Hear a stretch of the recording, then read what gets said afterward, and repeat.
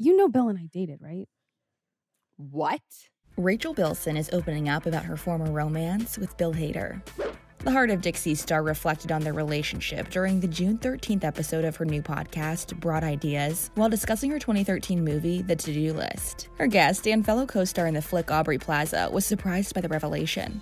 Are you serious? That's why when I wrote that to you in the text, I was like, I don't know if Aubrey actually knows this. No. You didn't know that? No. Oh Why my would God. I know? I don't know. I don't know anything.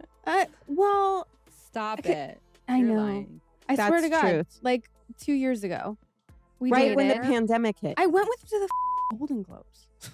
But your characters dated in the movie. And we wound up dating. I know. Oh my God. Although the couple never publicly confirmed their romance, Rachel did attend the 2020 Golden Globe ceremony with her now ex. The OC actress rarely comments on her personal life and did not share when she broke up with the Barry actor.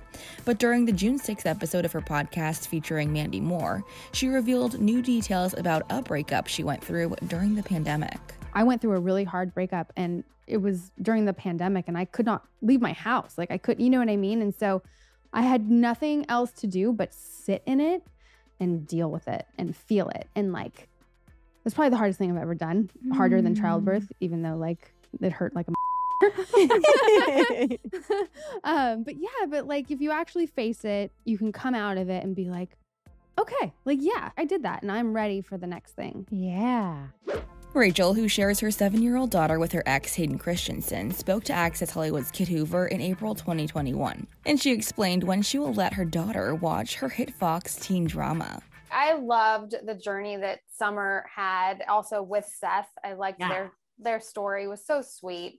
But I like how much she evolved. She definitely started as like the cliche best friend, you know, and turned into a tree hugger. Like just could not have been more opposite, but going through that whole thing with her was super fun. And I like that she was really strong, and having a daughter, you know, we were talking about, we all have kids, whatever, but just a strong female presence and true to yourself.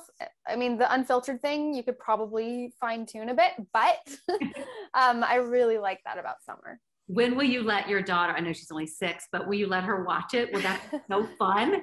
I've been asked this and I say 35 and up.